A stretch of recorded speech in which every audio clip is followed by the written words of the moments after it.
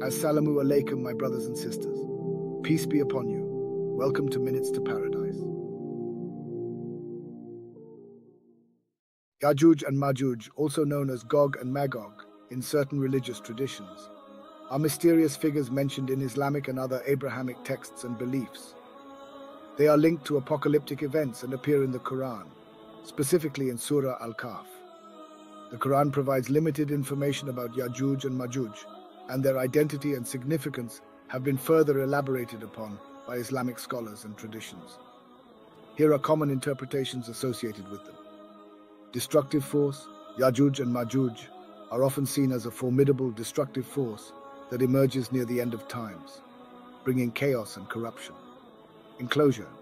Islamic tradition holds that Yajuj and Majuj are confined behind a barrier or wall built by the Prophet Dhul-Qarnayn. They are known for their aggressive and oppressive behavior. Release.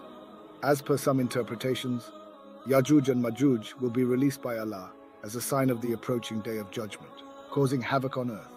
Location.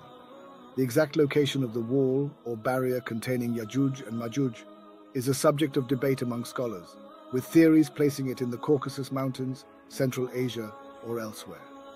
Prophetic tradition. The story of Yajuj and Majuj is not exclusive to Islam and can also be found in pre-Islamic and post-Islamic literature. They are sometimes associated with Gog and Magog mentioned in the Bible. Symbolic meaning. Some scholars interpret Yajuj and Majuj as symbols representing societal corruption and increasing chaos as the Day of Judgment nears. These figures are shrouded in mystery, open to interpretation, and are primarily associated with end-time beliefs. They are not central to the core teachings of Islam, and their narratives may vary across cultures and religious traditions.